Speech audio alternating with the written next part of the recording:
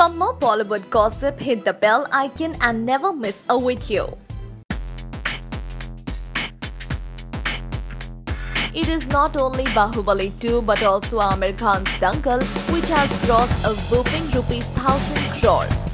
Yes, recently in China, the movie's collection went up to more than 1 billion RMB, which in Indian rupees is worth more than 1,000 crores. Well, Aamir has also thus joined the 1,000 crore club. We sure are happy to see Mr. Perfectionist perfect in this act too.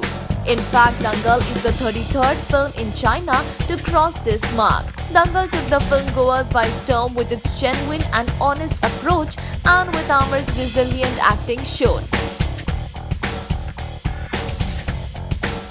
Aamir meanwhile is now getting ready for Thugs of Hindustan, and this too is going to be a one-of-a-kind entertainer. All the same, do let us know what you feel about Aamir's Dangal doing great in China. It also takes us back to the time when Raj Kapoor's movies used to be a hit abroad. है ना?